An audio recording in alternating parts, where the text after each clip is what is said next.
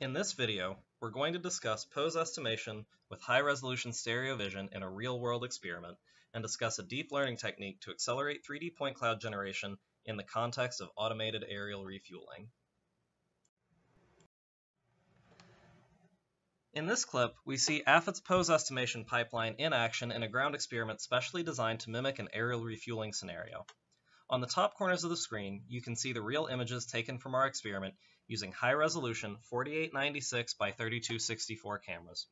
The yellow points are the 3D point cloud generated by our computer vision pipeline from the camera system. The red points are a 3D model of what we expect the pseudo-receiver cart to look like as a point cloud. The black and white model is the truth location from a differential GPS truth system. This video has been sped up to replay in real time.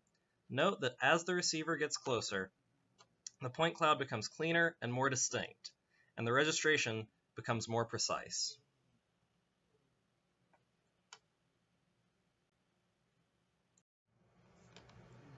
In the rest of this video, we'll give a quick overview of automated aerial refueling. Next, we'll discuss the stereo vision pose estimation pipeline that you've just seen in action. We explain how high-resolution cameras improve accuracy for long-range pose estimation, and show some example point clouds. Finally, we'll show a deep learning solution using a convolutional neural network to accelerate this process. Automated aerial refueling, or AAR, is autonomously controlling tanker and receiver aircraft through the approach, connection, refueling, and breakaway process. To perform AAR, we first need a precise, accurate pose estimate with error consistently less than 10 centimeters. Once we have a relative pose estimation, we then need control logic to automate the process. In this video, we focus on the pose estimation problem.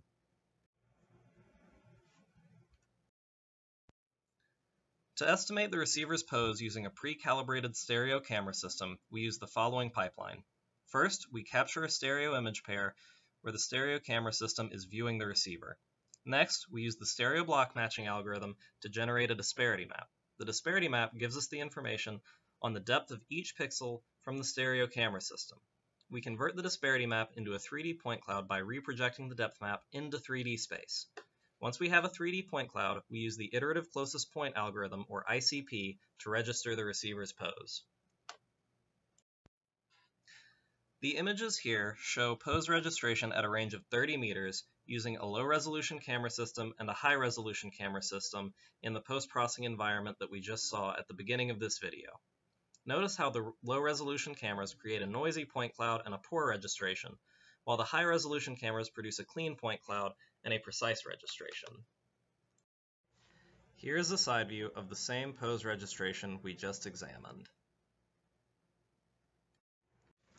We can see that the error in our pose estimation, taken as the Euclidean distance between the differential GPS solution and the stereo vision pipeline solution, is substantially lower for the high-resolution system.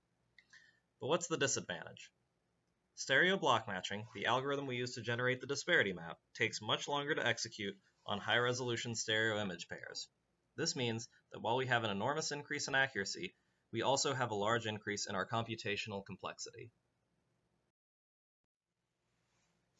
How can we get the benefits of high-resolution stereo imagery without the increased computational cost? In nature, biological predators have eyes with small, ultra-high resolution fovea and a low-resolution periphery. Drawing inspiration from this, we created a convolutional neural network, or CNN, that can dynamically crop the stereo images so that we only perform stereo block matching on the region of interest. The network was trained on simulated imagery from our 3D virtual world. This gives us the improved stereo vision pipeline shown here. As before, we first capture the stereo image pair. Next, we use our custom CNN to dynamically crop the stereo image pair. We then only generate a disparity map and 3D point cloud for the region of interest where the receiver is located and register its pose using ICP. On the left, we can see the base pipeline generating a 3D point cloud in the virtual world. On the right, we can see the CNN cropping the stereo images to accelerate the point cloud generation process. Generating the point cloud with the improved process is 11.2 times faster than the base pipeline.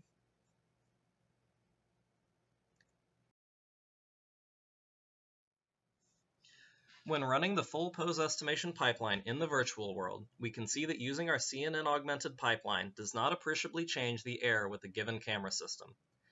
This means that we can gain the huge speed up from the augmented stereo vision pipeline without losing any of the precision gains we get from using a better camera system. Thanks for watching, and thank you to our sponsor, AFRL Aerospace Systems.